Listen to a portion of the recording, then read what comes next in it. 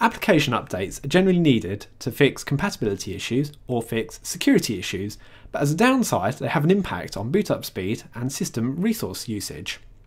So in this video I'll be showing you what difference it has been from when Windows 7 was first released to what it's like nowadays.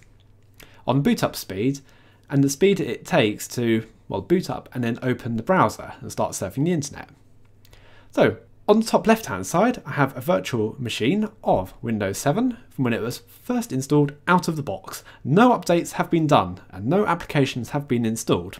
On the top right hand side we have Windows 7 Service Pack 1 with all updates done up to and including December 2013's updates. There's also been a few applications installed as well and quite a bit of data usage across the disk. But generally these two machines actually have the same resource usage. Both are virtual machines, they both have quad core, and they're both running off a sort of solid state disk. I say sort of because Virtualbox doesn't really treat it as a solid state disk and doesn't go as fast as one in real life. On the bottom left hand side we have Ubuntu 9.10. This was released about the same time as Windows 7 was. And on the bottom right hand side we have Ubuntu 13.10 with all updates done up until and including December 2013 up to the 18th of December.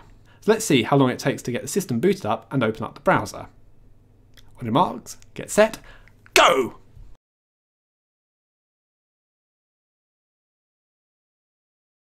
All these systems were booted up individually and have been merged together on a single video.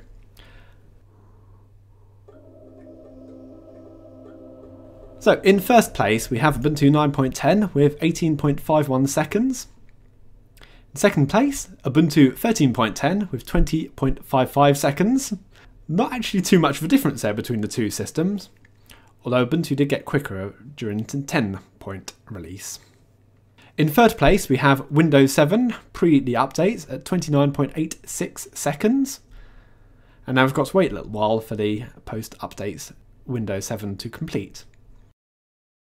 Now I chose Ubuntu 13.10 rather than 12.04.3 because actually 13.10 was slightly slower.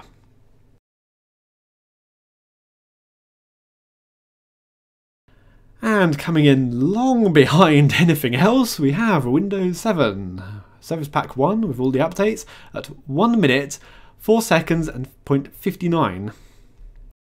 Wow, what a difference that has been with pre and post updates.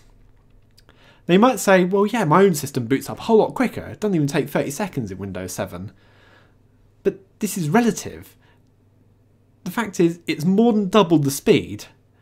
And we're going to see a similar thing with Windows 8. Oh yeah, it's nice and fast now, but in a few years' time, it's going to take twice as long to boot up. And in fact, in reality, it's more than twice as long because this virtual machine has minimal applications. I would say it's more than like 3 to 4 times as long, probably if not even more than that. Depends how much bloatware and pointless applications you have on your system. There you are. A little look at what updating does for us. Thanks for watching. See you later.